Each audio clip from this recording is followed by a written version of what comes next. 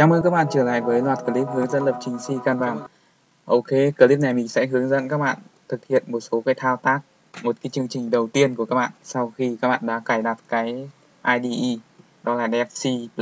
Ok, chúng ta sẽ ấn Ctrl cộng với N, kích chuột vào đây đã, Ctrl cộng N. Ok, thế này ấn Ctrl cộng với phím N.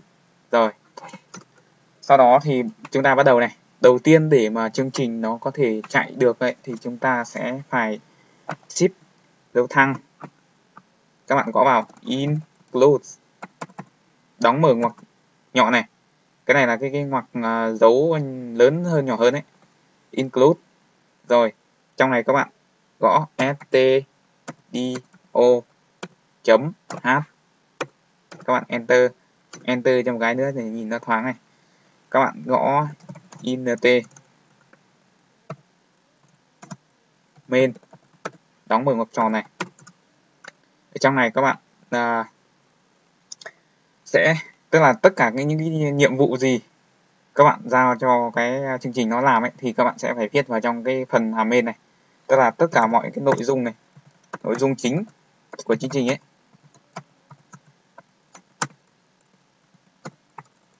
thì sẽ được viết ở trong cái hàm main này. Ok, cụ thể giả sử là chương trình đầu tiên thì đơn giản nhất đó là print ra hello world hay là tên của các bạn đi. Giả sử là print nhé. Bây giờ chúng ta muốn xuất ra màn hình đúng không? Thì để xuất ra màn hình thì nó có cái cú pháp như này. Các bạn ấn print F, đóng mở ngoặc tròn này. Ở đây các bạn cho cái dấu nháy kép, shift cộng với nháy kép, nút gần nút enter ấy. Rồi, bây giờ các bạn sẽ đánh chữ vào đây, hello world.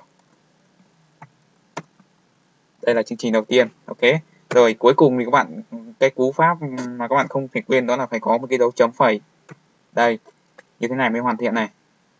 Ok, bây giờ mình sẽ lưu chương trình này. Các bạn kích chuột vào đây cho nhanh. Rồi các bạn sẽ đặt tên, cái này là hello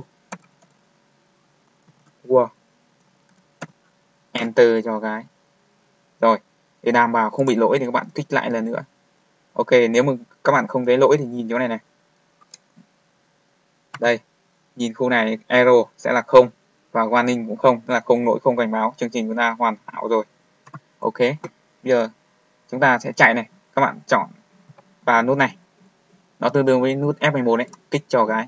Đấy, như vậy là cái này nó đã in ra là hello world rồi.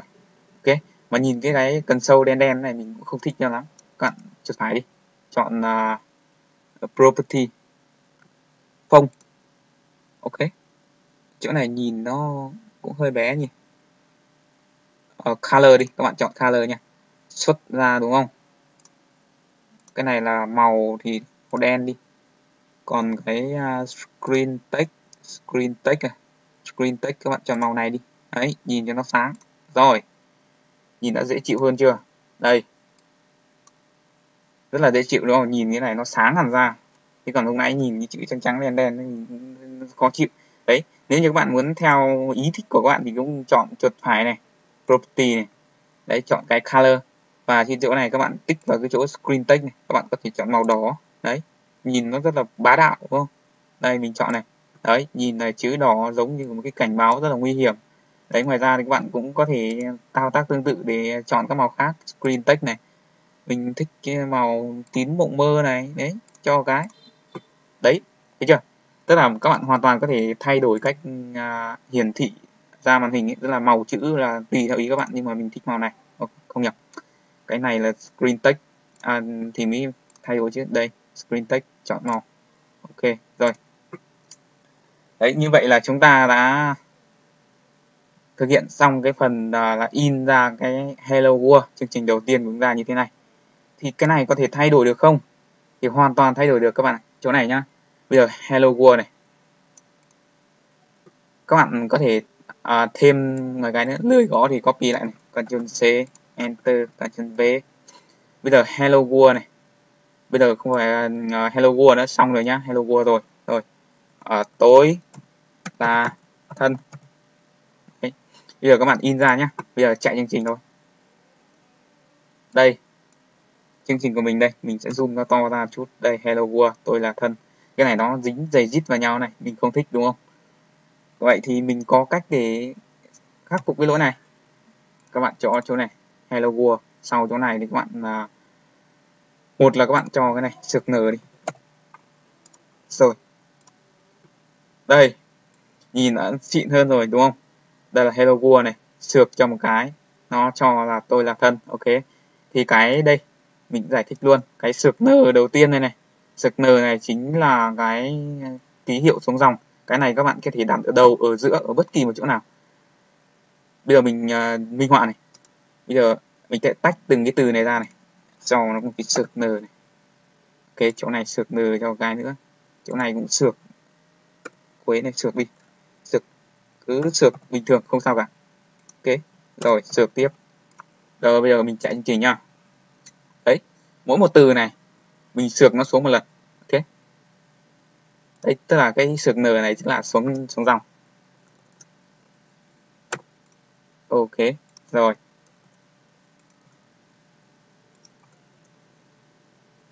Đây, giả sử cái chương trình của mình như này. Đấy, báo lỗi ngay. Các bạn có biết tại sao không? Đó là thiếu cái dấu này này, thiếu cái dấu ngoặc này. Ok, thì chỗ này các bạn cho vào đây. Okay. Tức là ở trong này tất cả những cái thông tin được bao ở trong cái cặp ngoặc đóng này, hoặc nhọn đóng này thì nó sẽ thuộc về một cái hàm nhất định, một cái chương trình con nhất định. Cho nên là nếu như các bạn viết nó ra ngoài, các thông tin này các bạn viết ra ngoài đi. Giờ mình nhấc cái thằng này ra ngoài nhé. Thằng này ok, mình nhấc nó ra ngoài đi. Rồi, mình nhấc vứt nó ra ngoài này. Đấy, bây giờ mình xem này. Đấy, lỗi đây là error expected constructor destructor or type, tức là chẳng biết là cái thằng này ở cái chỗ nào cả, cho nên là chúng ta phải đưa nó trở lại đúng cái vị trí. Đây, nó ở trong cái khu ngoặc này, tức là tất cả những cái thành phần nào mà mình muốn thực hiện thao tác với nó thì chúng ta phải đưa nó vào cái cặp ngoặc này. Ok, nếu như các bạn để ra ngoài thì vừa thấy rồi đấy, tức là sai, là nó báo lỗi ngay và chương trình sẽ không chạy đâu. Ok, đây chương trình của mình đã chạy một cái bình thường. Ok, bây giờ thì các bạn có thể xuất ra bất kỳ một cái thông tin nào bằng cái cú pháp print này, tức là printf là print ra màn hình. Đấy, print cho ngoặc tròn nữa chứ nhỉ. Đây, tôi thích ăn kem nhưng gấu thích ăn cá. Đấy, giả sử thế này đi. Đấy, các bạn biết tại sao lỗi không? Lúc nãy mình đã nói, tức là đây các bạn còn thiếu cái này. Đấy, được rồi, chương trình hoàn toàn ok. Đây, tức là các bạn muốn thuần là xuất ra thôi nhá. Đây chỉ là thuần là xuất ra thôi, thì nó đơn giản này thôi. Các bạn có thể dùng printf vào trong cái cặp hoặc nháy nháy này. Trong cái cặp nháy, hai nháy này thì các bạn có thể in bất kỳ một cái thông tin nào ra màn hình. Ok, chương trình Hello World đầu tiên chỉ đơn giản như vậy thôi. Còn cái này nữa này, tại sao lại là cứ thích include này vào mà trước nó lại có dấu thăng, thì cái này là giống như cái ký hiệu ấy, tức là cái này là include, tức là bao gồm tất cả những cái thành phần, cái hàm, các lệnh. Đây là một cái lệnh ở trong cái thư viện stdio.h. thì mình giải thích một chút về stdio. Stdio là viết tắt của cái cụm từ đó là standard. Chẳng biết có đúng hay không viết chữ tiếng Anh, nhưng mà standard này, đây standard này, viết tắt ba từ đầu tiên là standard. io chính là input và output. Còn cái chấm h ấy thì nó là cái thư viện, tức là cái thư viện nó sẽ có cái đuôi là chấm h. Ok, như vậy là chương trình của chúng ta đầu tiên Hello World, và đơn giản như vậy. Chúc các bạn học tốt, chúng ta sẽ còn gặp lại nhau trong các clip tiếp theo.